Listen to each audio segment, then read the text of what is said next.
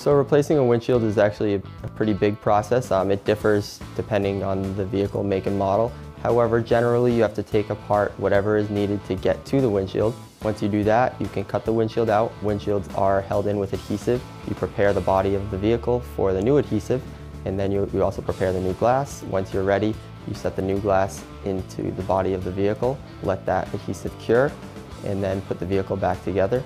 So repairing a windshield is a lot quicker of a process than replacing a windshield. Replacing is about 2 hours long. 30 minutes for a repair. You don't have to wait for any safe drive-away time. Once the repair is done and it's cured, you're all set to go. Here at Roy's, what we really try to do differently is provide the highest quality service possible.